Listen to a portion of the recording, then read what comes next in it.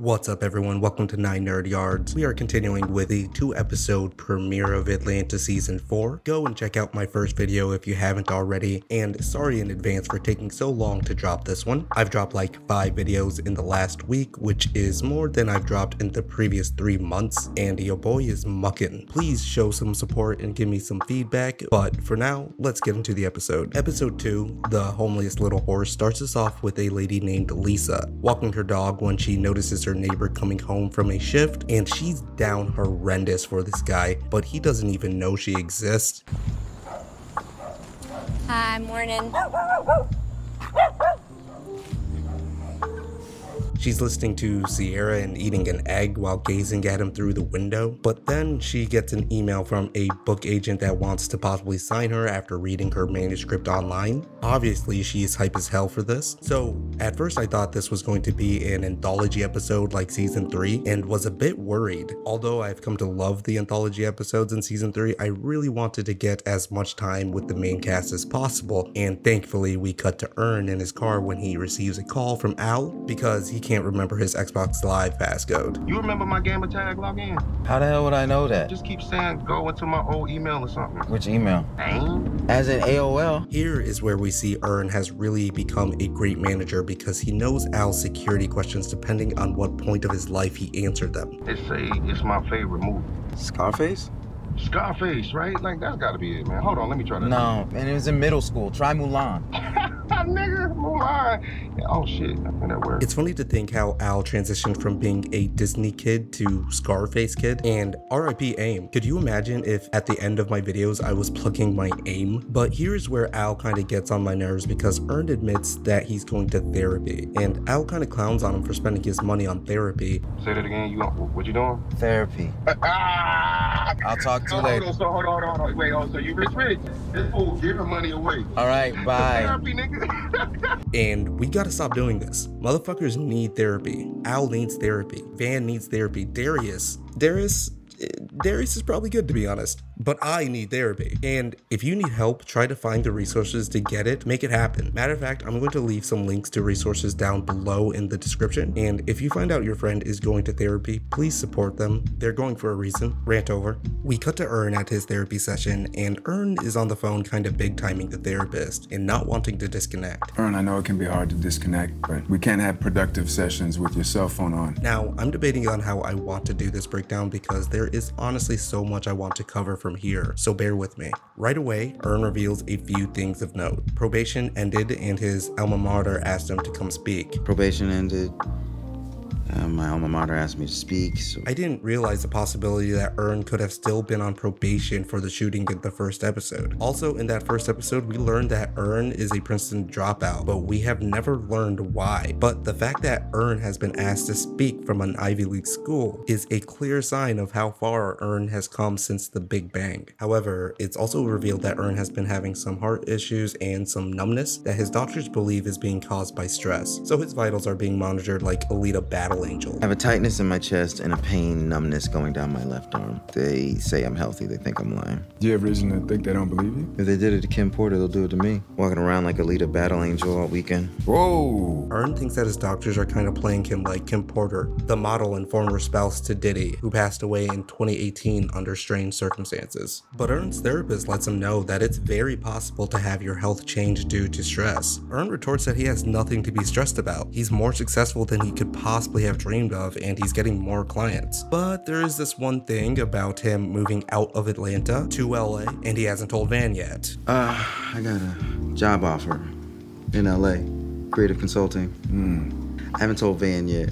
And just mentioning this causes him to grab his chest. This is definitely going to be causing some problems down the line because Ern wants to take Lottie with him with or without Van. And with this, Ern asks to lay down. We now cut back to Lisa, who is meeting with Gordon Rosenbaum, literary agent to the Eastern Seaboard. The name is Gordon Rosenbaum, literary agent to the Eastern Seaboard. But not before we get the return of the Wave Master himself. Tracey is back, baby. And I am so proud of him for getting a nice office job and hustling. No more waves, but he's still styling. $1. The change of flight? What the hell?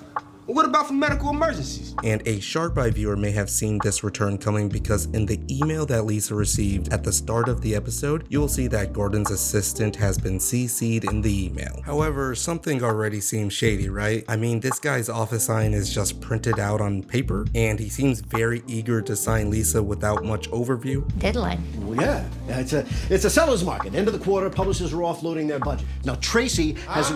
I didn't call you, right? And congratulations, I accept. Accept what? To be your book agent. There's my card. Call me if you need anything.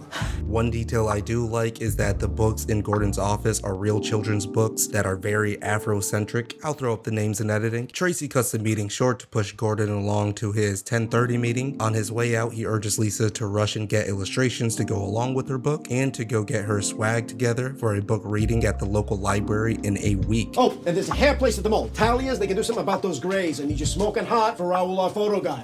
Things are finally looking up for Lisa. Good for you, Lisa. We then cut to Ern's second session of the episode. The therapist asks him who he trusts, and the answer is basically no one, except for Darius. I trust people to be themselves based on their incentives and what they've rationalized. So, no one. Maybe Darius. Ern inquires about a box in the therapist's office, and it turns out it's a new keyboard, but he won't play anything for Ern. Now, the topic is changed back to Princeton. Ern reached back out to Princeton, saying that he would agree to speak for them if they gave him an honorary degree, and they actually accepted. No, I told him to give me an honorary degree or kiss my ass. And what'd they say? They said yes, to the degree, not my ass. Which again, this is huge. I mean, this isn't South Harmony Institute of Technology, it's a proper Ivy League. But why is Ern so upset about the notion of going back to speak at Princeton? And we finally get the answer to one of the biggest questions that has been lingering ever since episode 1. Fuck that school. Sounds like you resent them. They're only after me now because of two reasons. One, because being black is valuable, and two, donations. You've alluded to it, but what exactly happened to you at Princeton? So basically when Ern was one of the resident assistants in his dorm at Princeton, him and another RA, a white girl named Sasha, had a bit of a budding relationship. Now Ern lands a job interview and buys a nice suit that his parents helped him pay for. And the night before the interview, another one of Ern's crushes asks him to go to a party. Sasha overhears this and offers to take the suit back to her room so he can just go to the party straight away. I'll let him tell the rest. I go to the party, I come back, I text her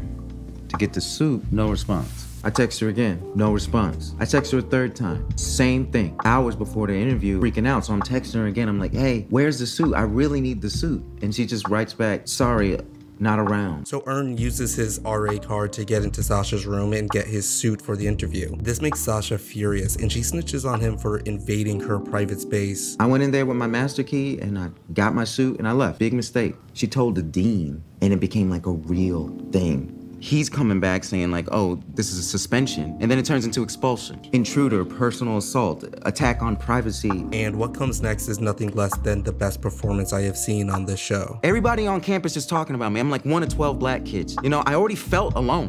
What else did you feel? Hurt, Why? I guess. Why? Because we were supposed to be friends. You were hurt by someone you trusted. Yeah. Like the family member who abused you. Yeah. Which made you feel powerless again.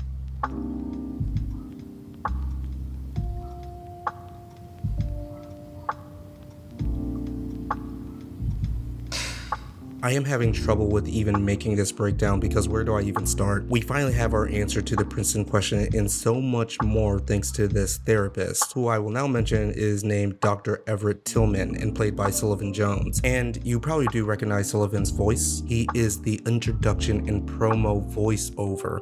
FX presents Atlanta.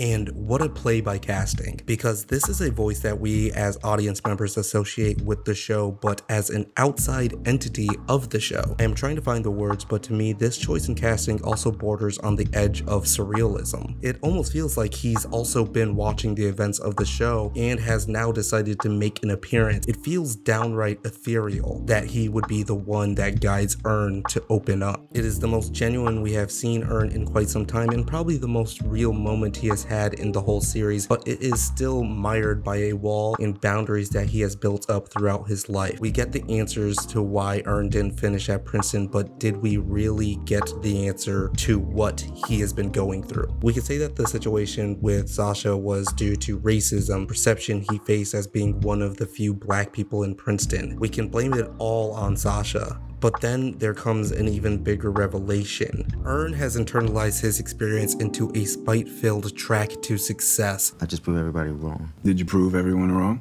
Yeah. I love spite. It's a pure, powerful thing.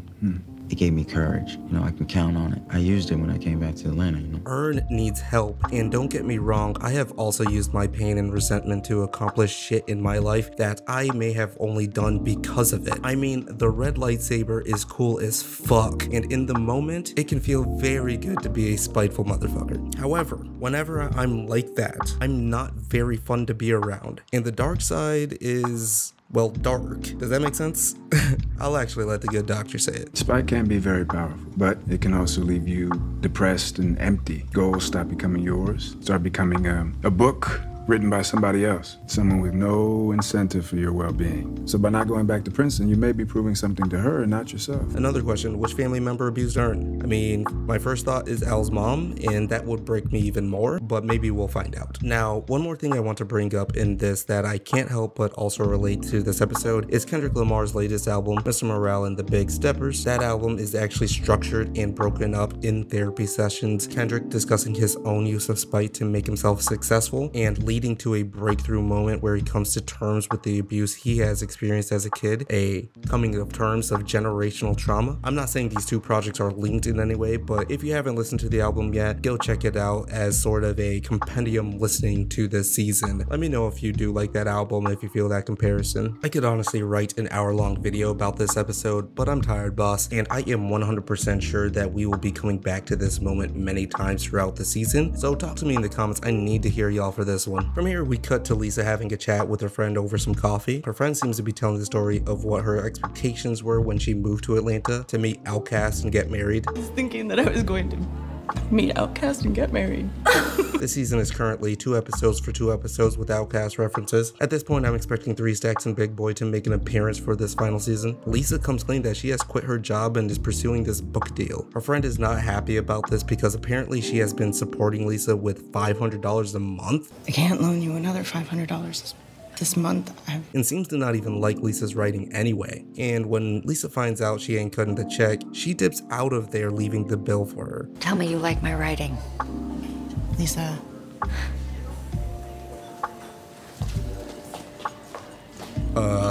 Okay, Lisa.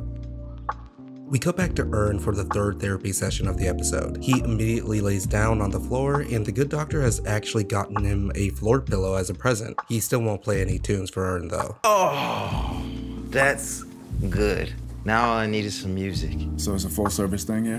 Yeah, maybe later. So Ern reveals that he decided to take on that speech at Princeton, but when he tried to go with Van and Lottie and make it a family trip, he ran into an issue at the airport. He didn't have his driver's license, so he brought his passport. But the white lady that was checking him in won't let him travel because the passport was worn out and too damaged to travel. On a domestic flight? On a domestic flight, that's exactly what I said. So as Ern tells it, the white lady is giving him a hard time and won't let him travel. But when he approaches a black agent, they let him through, but is once again thwarted by the white lady because she already snitched on him. Problem, she checks our bags, no problem, and tells us that that Nazi ticket lady does this all the time to black travelers. And guess what? She's not even the manager. I can't make this shit up. So walks us through security so we can make it on time. Homegirl must have tattled because TSA is right there waiting for us. At this point, I'm like, I don't want to go. Van starts crying, you know, she's like, I'm not gonna go without you. So long story short, we're still waiting on our baggage. Ern says that he learned to not let this situation get to him because the good doctor has given him the tools to deal with his resentment and spite. I was mad about the time that got wasted. You know, I wanted to spend that time with Van and Lottie. I really wanted to connect with them. See, it sounds like you're recognizing the big picture. Yeah, the anxiousness and anger, you're not gonna achieve your goals with those, you know? And at this point, I'm also inclined to believe that Ern may have been more forgiving because if you remember from episode 1, he used to work at the airport too. Ern seems to have really learned a lot and explains that he wants to take some time out from therapy and ends the session and keeps the pillow. You've given me so many good tools. I kind of want to deal with my issues on my own. You know, I'm impressed because most people, they end this over a phone call or email or... Oh, I'm not that cold-blooded. Keep it. It's too small for me. Don't be sitting on my height, man. Now that's what I call progress, right? Right? Oh, I'm not that cold-blooded. So we've reached Lisa's big day and she's all done up with them baby hairs. Your hair. Talia's. and she's got her dog with her. They may have botched her name a little bit, but who cares? And oh, she can't bring her dog with her even though it's a service animal and she has a doctor's note. I mean, she works at an airport and it's approved there, right? Still can't bring that dog in here. I work at the airport. This note is legally FAA approved. Well, story time begins in 15 minutes. Unless, of course, you and your dog want to try the airport. Wait, did she say she works at the airport? Oh no. Oh no. Well, maybe that's nothing. Lisa won't let that bring her down, and she goes in without her dog for story time and begins reading her book, The Homeliest Little Horse. The publisher wearing the hat is even there, like Gordon mentioned. I've arranged for a publishing legend to scout you there. You can't miss her. Just look for the hat. Lisa is giving it her all, but the kids aren't feeling it. The horse in the story is dumb and ugly, and that's why no one likes it. And that's why no one likes it. I don't like this horse. It's ugly. But always got lost by the old farmer's lake. This horse is stupid. That's why no one likes it. These kids are going off, and the publisher leaves out the fucking fire exit. All except... Oh god, this is a fucking disaster. The kids rag on her and everyone bounces out except for one sleeping kid that Lisa finishes her story to. 3 cheers for the horse. Right. And come to find out that this dumpster fire is being recorded and playing at a bar where Ern is talking to Gordon about headshots. Darius and Al just got on the scene and Ern explains he's having a rap party. Remember that woman? Lisa Mon, the one that ruined my family trip. Well, I hired all these actors to ruin her life. I think she's in debt now, seriously. So yes, Lisa is the woman that ruined Ern's trip. For a moment, it did seem like he put down the red lightsaber, but nah, he was just adding another blade to that bitch. And even Tracey shows up to collect his check, and Ern drops an ominous sneak threat. Well, thanks for the cash, man. You crazy as fuck, boy. Yeah, man. Hey, you better watch your back. You're next.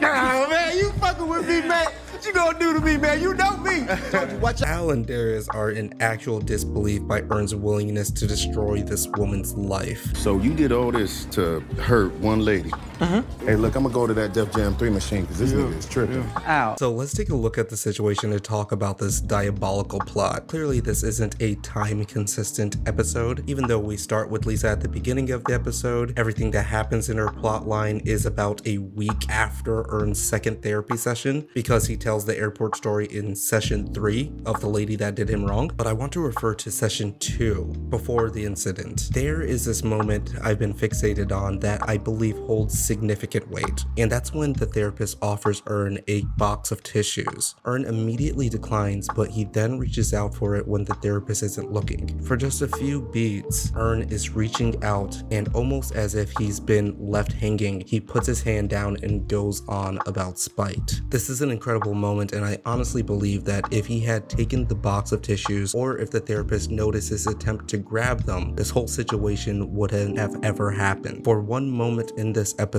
Ern was genuine and did not have his boundaries up, and getting to that place was so hard for him that when the next person did him dirty or reminded him of that feeling of getting kicked out of Princeton or the feeling of not being able to trust the world after being abused by a family member, he ruined their lives. And honestly, I don't know how to feel about Lisa. I mean, she's the worst. She's probably a little racist and petty, and it probably felt great to bring her down a peg, but did she deserve this? And I mean, it is also shitty that she wouldn't let him travel, but at the same time, he didn't have his license. To the airport, you know, I'm looking for my driver's license. I can't find it. It's probably in my pants somewhere.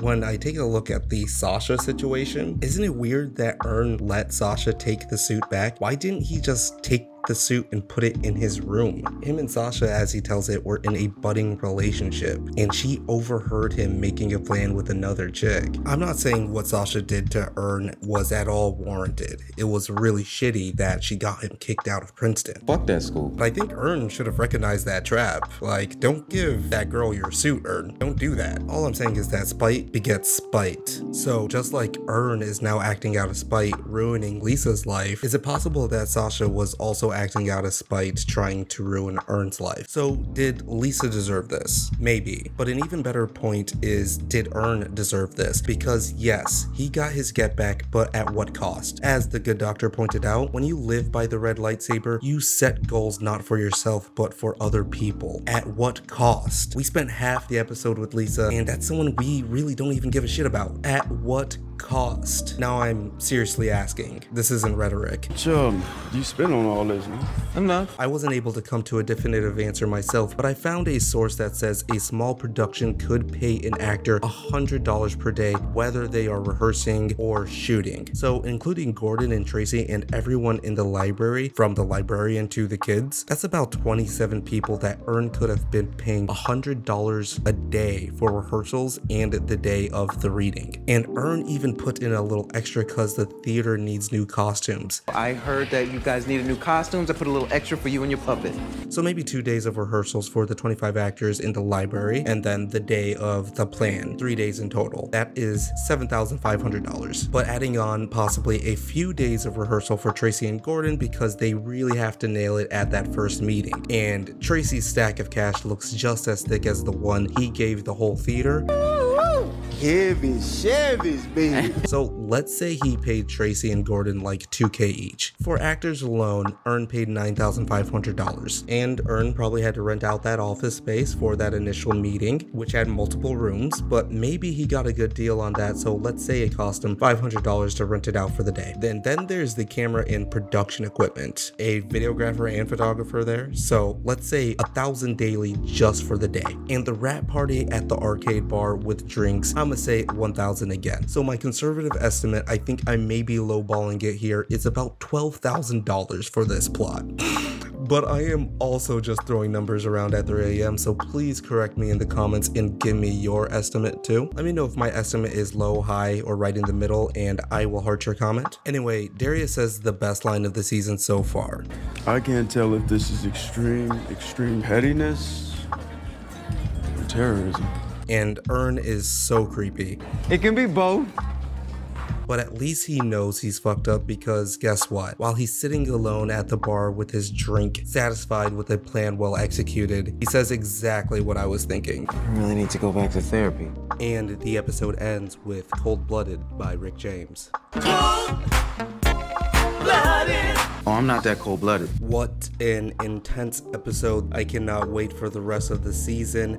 There was a lot of things that I did miss, in that I did want to make some Sopranos references. I wanted to do a Nathan Fielder, Ernest for You type of comparison. And what about Lisa and her baby hairs and the fetishization of black culture? I could have touched on that too. But hey, I had to get the video out sometime. I do have a Patreon now. You can go check that out. I upload exclusive content and will be dropping my season 1 episode 2 video sometime in the next week. Thank you so much for the patrons that have already joined up. I'll put their names up on the credits right now. Check me out on Twitter. Go and check out the Discord, where we have over 200 people just theorizing and talking about Atlanta. Instagram and TikToks are coming soon when I have the motivation and time to put those together. But you can go and find me on those platforms too if you want to give me an early follow. Like and subscribe, and I won't ruin your life, who knows.